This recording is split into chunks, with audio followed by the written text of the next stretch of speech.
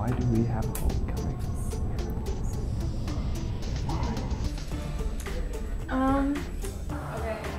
What is homecoming? What is that? Homecoming?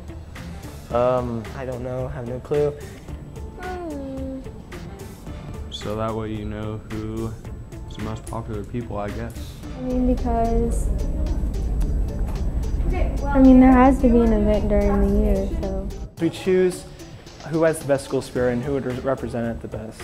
It's fun to dress up and stuff. It's a tradition from years before. To have a dance of the beginning of the school year. So that everyone can show off their pretty dresses. It's just been something that has been done, so.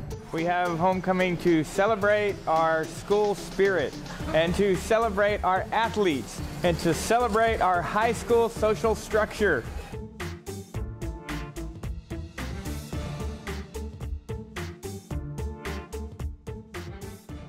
The first homecoming was hosted by the University of Missouri in 1911. Athletic director Chester Brewer needed to reignite a fire in their football program with Mizzou trailing in the series, and what better way to do that than to hold a spirit rally and invite the alumni to come home before the game with their biggest rivalry. This resulted in 9,000 fans being packed into the stadium in an American tradition that has lasted over 100 years.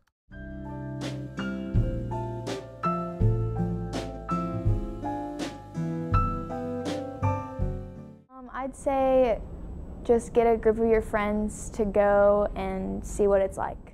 You know what it means? Like homecoming, we're coming to the home.